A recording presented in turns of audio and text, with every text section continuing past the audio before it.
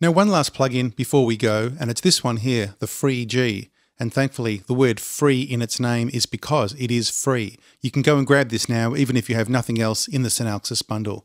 So this is a giveaway plugin, and it's a pretty good one too, so I'd recommend you go and grab it either way. So let's quickly discuss what this is for, and then go over all the controls.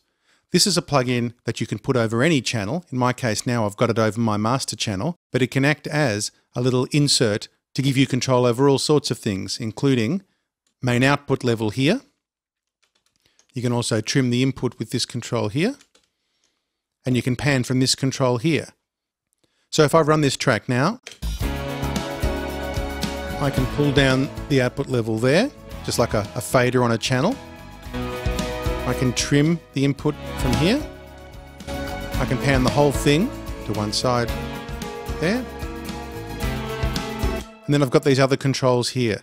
Now this one here is a phase reversal control. Now at the moment, being a stereo instance of the plugin, it's flipping both channels at the same time, so we probably won't be able to hear any difference.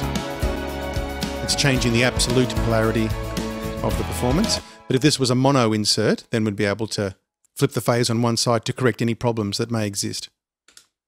Over here, just a bypass for the entire plugin. So if I've got that turning things down, then I bypass. So we go back to the unbypassed version, so it just corresponds with the bypass in your host.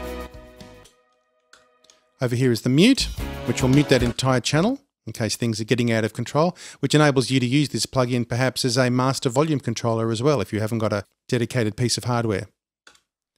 And finally here is the fine control, and what this does is changes this meter scale here into a much finer one. Now this is a really clever feature. So for instance right now it's an extremely coarse control. I can turn it all the way down or blow things up really loud there. But if we switch over into the setup pane here, and you get to that by clicking on this Free G logo here, I have a fine range control here. So 6, 12 or 18 dB. So for instance, let's make it 6 dB and apply that. Now when I switch into fine mode, the entire range of this fader is going to be just 6 dB, which is a really clever feature. So let's do that. Switch into fine mode, and you can see the scaling change as I do that. Now, that's all the way down, that's all the way up. So it's like a 12 dB throw from the bottom to the top. 6 up to 0, and then another 6 on top. Really nice feature. Most of the other things in here we have covered in other plugins. So the default mode, in this case, whether the plugin defaults to the normal mode or this fine mode we just discussed. Ballistics of the meter we've covered. The pan law we've covered in the stereo tools section. Whether the bypass button flashes or is a steady lead. The mute button, whether it flashes or a steady lead. And the trim range for the trim control that we showed on the front panel. So the settings are quite straightforward there. The only other thing we haven't talked about here is the pre button, and this shows whether the metering is pre or post the plugin itself.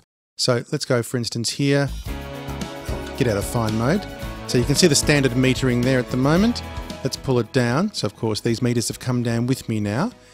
If I'm in pre mode, the meters are showing me the situation before the plugin does its thing. So we're seeing the metering before I pull the output down, pre versus post. So that's the Free G plugin. Go and get that immediately. And that's the end of our entire series on the Sonalksis bundle. I hope you found that useful, and I look forward to talking to you all again in my next series.